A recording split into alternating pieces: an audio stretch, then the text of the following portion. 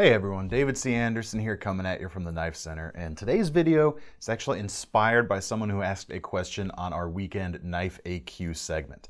This comes from Cyber ISO. He asks, what would you recommend as the best denim fifth pocket folding knives for EDC? Best being useful and efficient when deployed, premium, or budget? I think it's a great question and a great thing to take a look at. I've got some great knives that I think will fit, so let's check them out.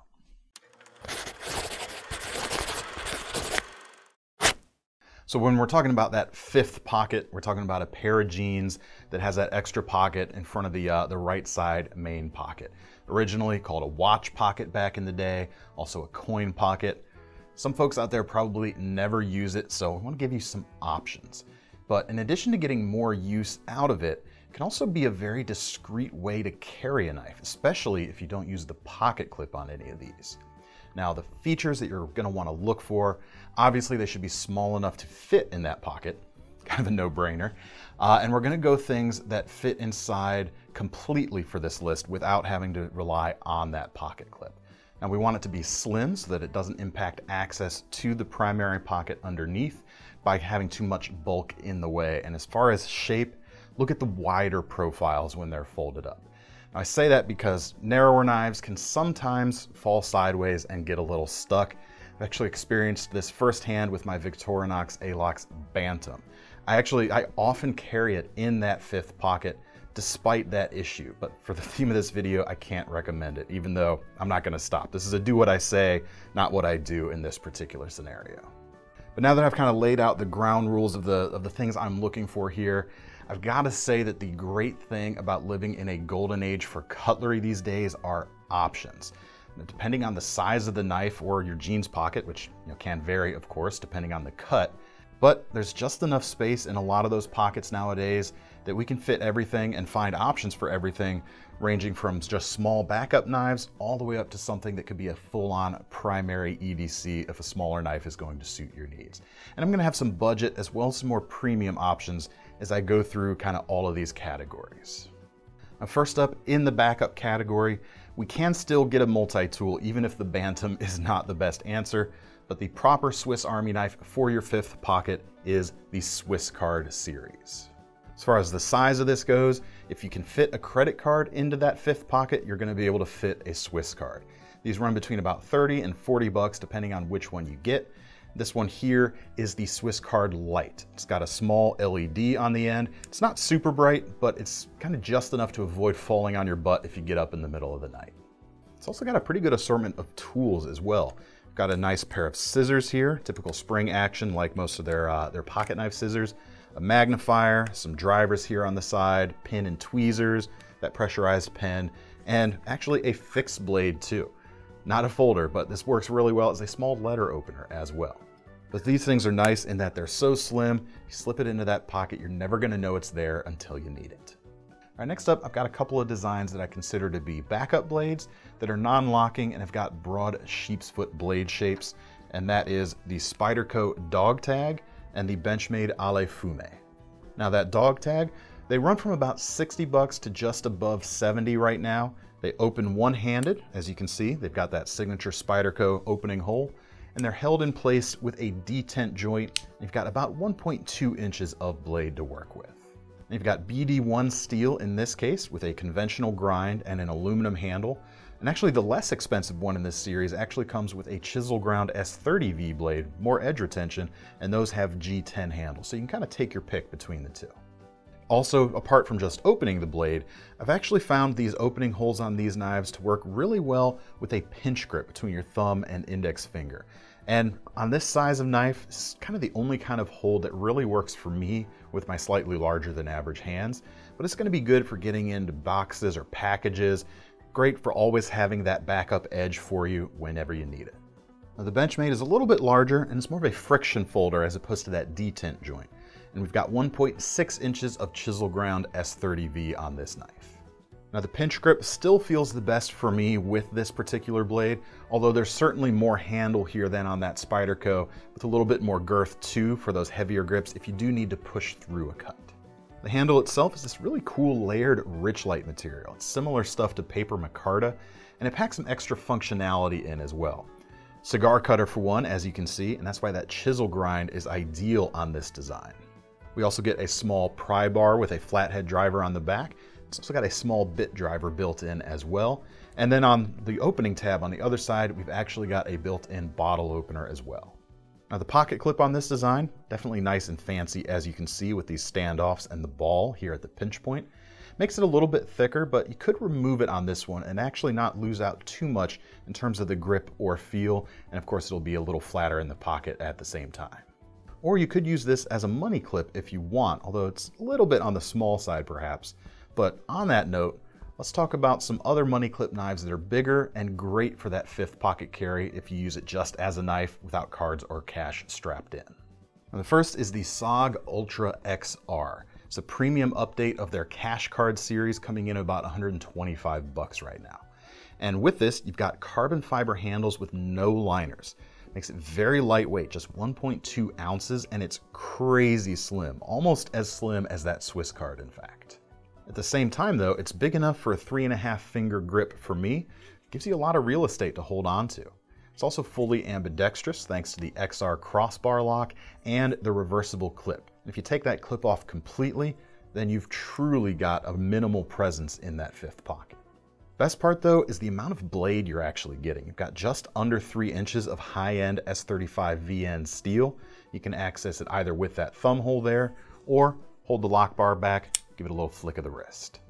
And I love the blade stock on it as well. It's nice and thin, and we've got an acute flat grind, so you can really slice very effectively with this blade. And you can get it in this flashier gold coating or a more subtle charcoal.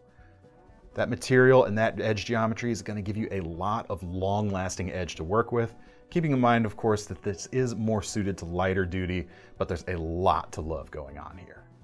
Now this next money clip knife has some heavier duty chops than the SOG, and if you can carry an automatic where you live, the Microtech Exo Set is definitely worth a look, starting at 250 bucks.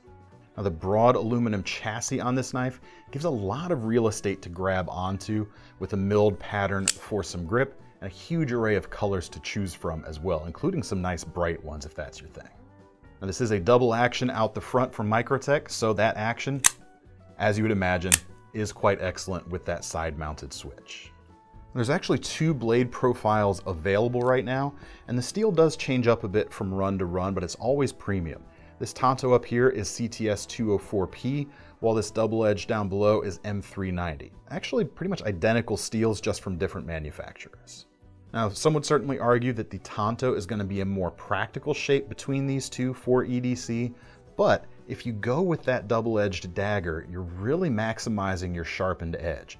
This is just a sub 2-inch blade, but if you stretch all that sharpened edge out on this knife, you're probably gonna have, I haven't measured it exactly, but it's gonna be about 4 inches, if not a little bit more, all in this very compact frame.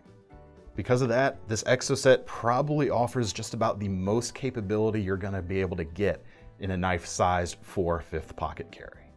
All right, this next knife is kind of an oldie but a goodie, maybe sometimes overlooked these days, which is a shame because it's a cool knife, the Boker Subcom F. This knife is kind of money clip-ish in the same way as that Benchmade from earlier, but really I wanted to talk about these next 2 knives specifically for the way they managed to make a small knife handle feel like they're bigger in the hand. With the Subcom, it's thanks to this wide, flat contact patch of the handle with some aggressive jimping. While you only get a 2.5 finger grip for my hands, it's still super solid.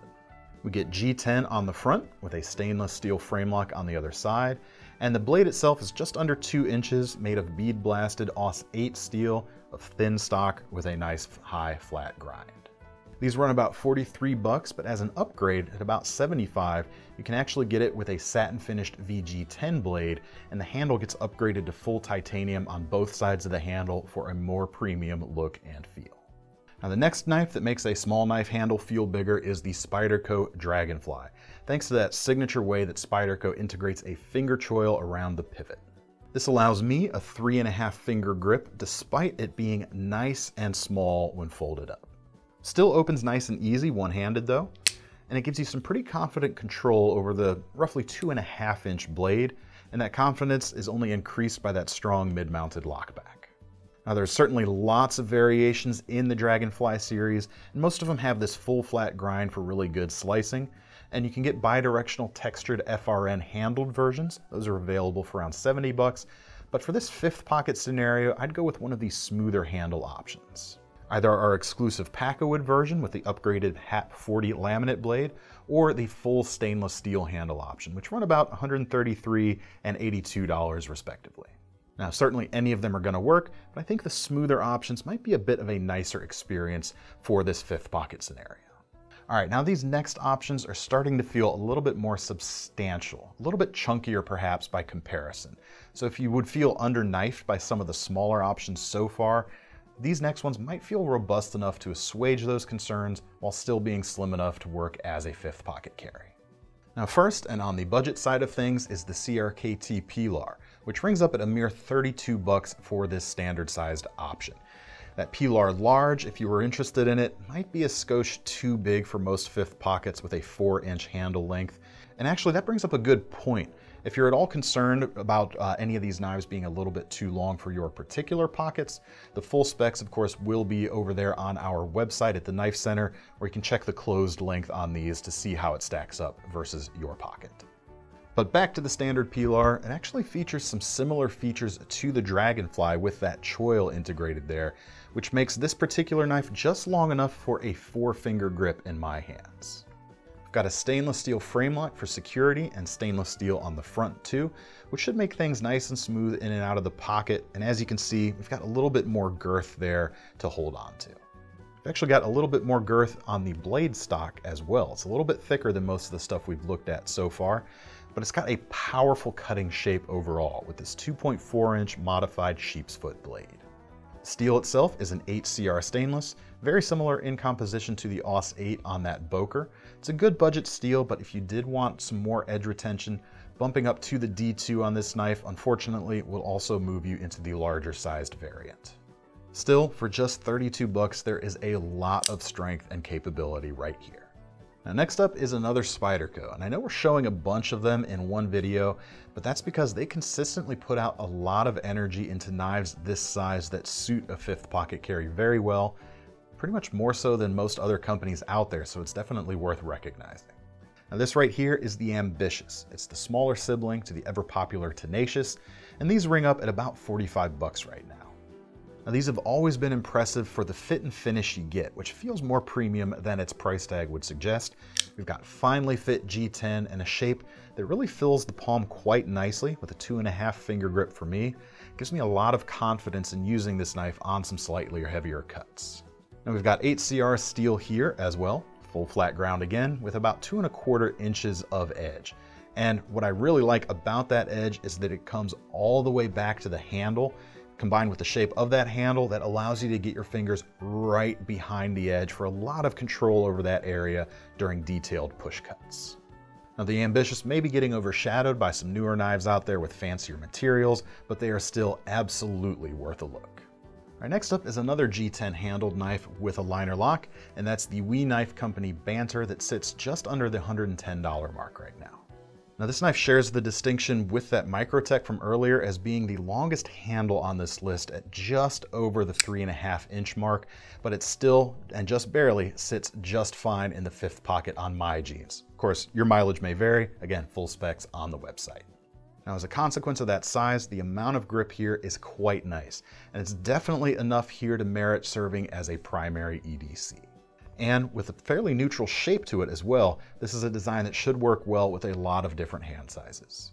Now there's blue or black G10 available right now. The black is certainly more subtle, but the blue can actually be nice too. It's a nice non-threatening color, which may or may not be a consideration for you. The blade itself comes in right under the 3-inch mark with some appropriately thin blade stock here as well. S35VN for good edge retention and a versatile spear point shape that lends itself well to a variety of tasks. The pivot season upgrade as well from some of the less expensive stuff we've seen so far. Ball bearings going on with a nice set of thumb studs. Helps it pop open quite nicely. Really, it's just a design that hits a lot of key metrics quite well. Now, speaking of bearings, we actually haven't seen any flippers on this list. Well, except for that Pilar Large that was too large for our needs. But the penultimate knife on this list is a flipper, the Italian-made Fox Suru.